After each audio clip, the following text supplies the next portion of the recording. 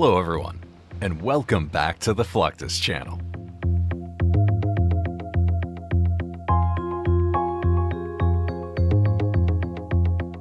According to the International Maritime Bureau, nearly $16 billion a year is lost to theft, ransoms, transport delays, and other factors relating to piracy.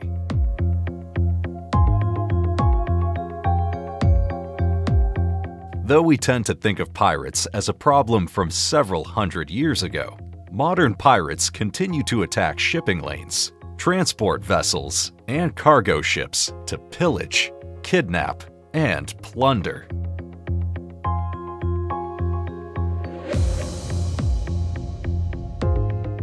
These modern pirates have gotten so bold, they will even attempt to engage the naval ships and fire upon military helicopters.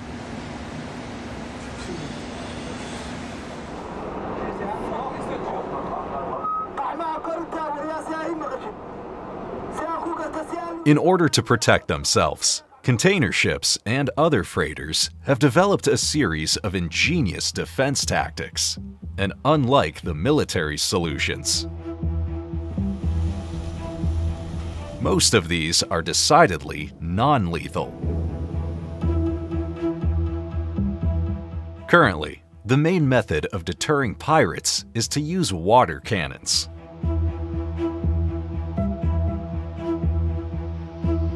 These high-pressure hoses are capable of putting out up to 1,350 gallons of seawater per minute. Developed by a world-renowned firefighting company, these Unifier cannons fire at pressures as high as 175 psi.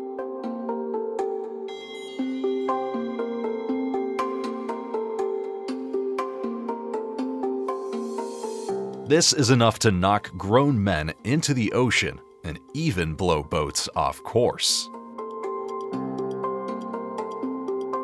The nozzles themselves are made of acid-proof, marine-grade stainless steel and can be remotely controlled from the bridge or set to function automatically.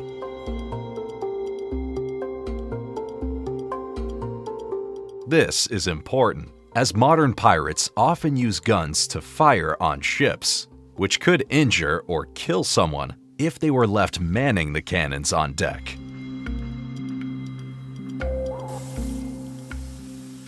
The range of these hoses is extremely impressive,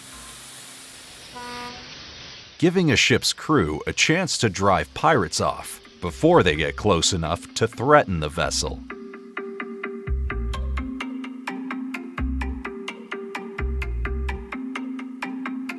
There are many different types of hoses and approaches to using them. And while many doubt their effectiveness, tests actually show this to be a viable maritime security option.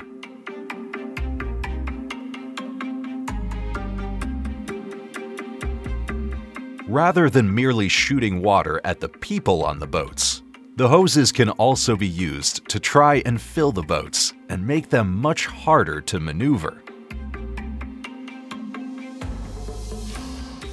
Ultimately, the pressure of the hose itself is generally enough to keep a boat pilot from staying on course, as it forces them to focus on shielding their eyes rather than driving toward their target.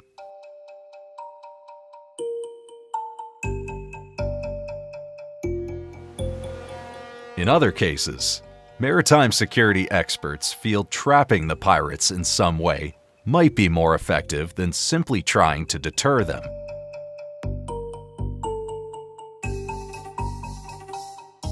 This led to the development of the P-trap, a passive, non-lethal mechanism designed to keep pirates from getting too close to the vessel. It consists of two heavily constructed booms on either side of the ship.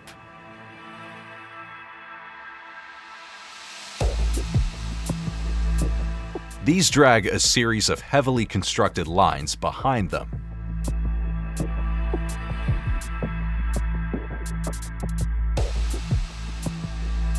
If a boat approaches the lines, the propeller will become fouled, stalling the engine and forcing the pirates to waste time clearing their propeller.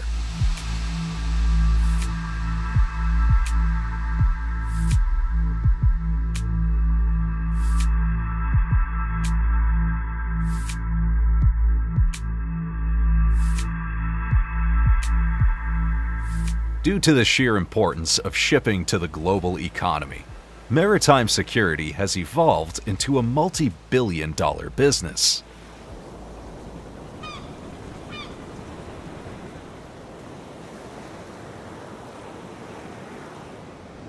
Crews will train to deploy various protective methods. Planning is an important part of this process.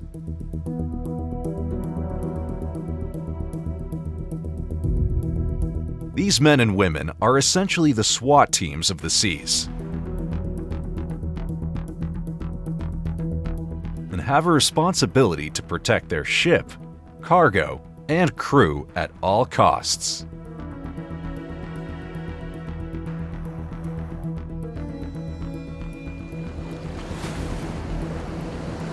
Pirates are far from the only threat commercial vessels can face. Bad weather and bad decisions can put a ship of any size in severe danger.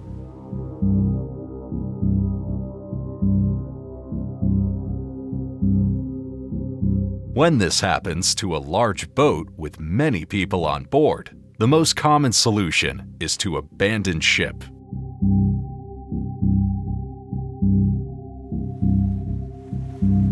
This consists of having the crew and any passengers evacuated via lifeboats. Okay, that raft is still connected and has me concerned, but unless he comes up his radio.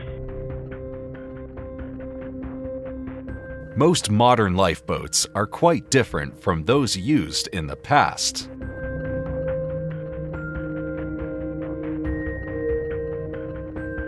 Often fully self-contained and motorized, these boats are not just capable of taking people away from danger, but also transporting them to safety.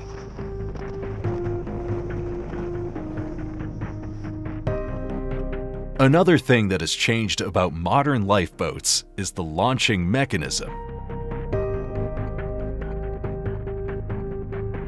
Rather than slowly lowering into the water, many new designs launch from ramps into the water.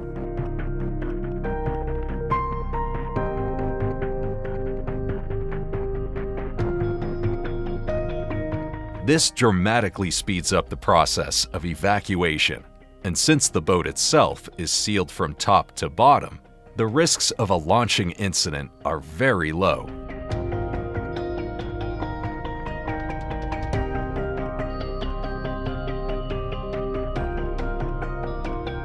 Some innovative companies are working on technology that can not only keep lifeboats from sinking, but keep small and medium-sized vessels from going down in the first place. Rafnar Maritime, located in Iceland, recently introduced a line of self-righting boats.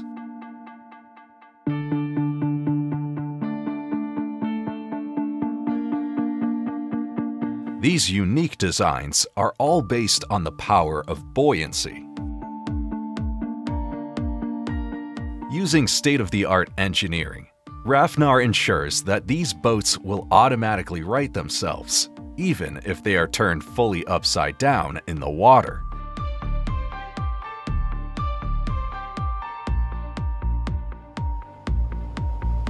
Tests were conducted by placing a hoisting loop on the side and bottom of the boat and flipping it to either side.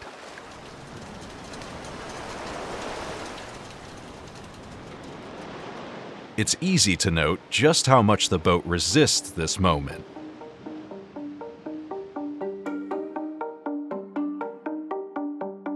Then, upon being turned 90 degrees, the boat automatically begins to right itself. Clearly, this sort of technology would be incredibly helpful in several maritime situations. However, it has a long way to go before it can be applied to large vessels. The Royal National Lifeboat Institution, or RNLI, is the largest charity devoted to sea rescue in the United Kingdom.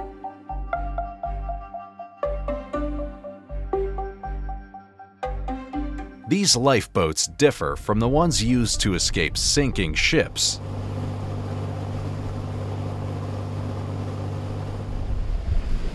And are more akin to those used by the United States Coast Guard. The RNLI has been utilizing its Shannon-class lifeboat since 2013. At 44 feet long and 14 feet wide, this vessel is specially designed to navigate the rough seas around the British Isles.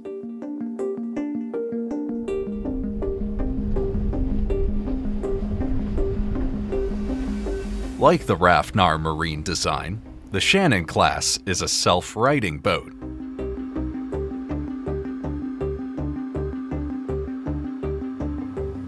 In the event of a capsize, it will turn itself over so that it points downward again. This is possible for a number of reasons. All heavy parts of the ship are placed far down in the hull. Once the door is sealed, it will remain full of air. Thus, it will always seek to be the highest point. The Shannon also has a pendulum system that closes air valves as the ship turns upside down, which keeps seawater from infiltrating the systems.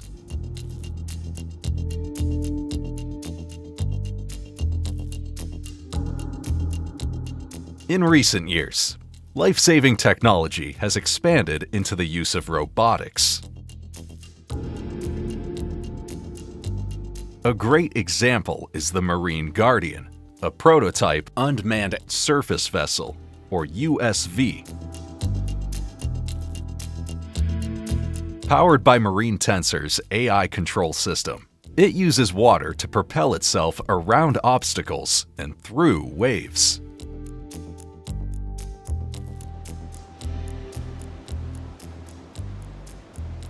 There's even a sonar array to help improve the USV's efficiency and navigation.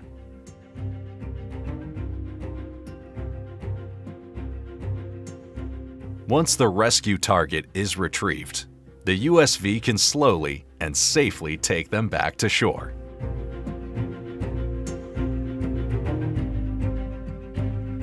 Another example of robotics being applied to maritime search and rescue is the M75 autonomous surveillance and rescue vessel.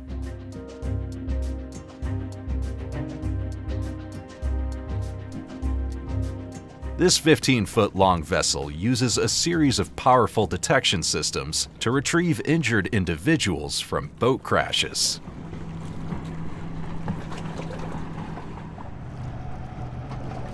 The M75 has an electable life raft that can carry up to 6 people to safety.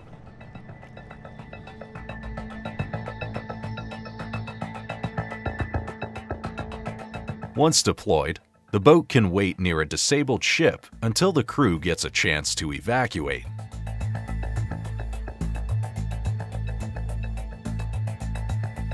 And since there is nobody actually on board the M75, no rescue personnel are put at risk.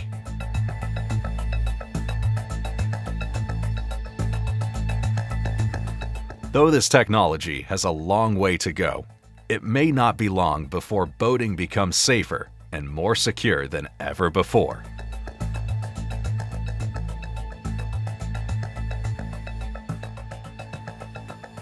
That's the end of this video. I hope you enjoyed it. Make sure to subscribe to this channel so you don't miss any of our new content. See you next time.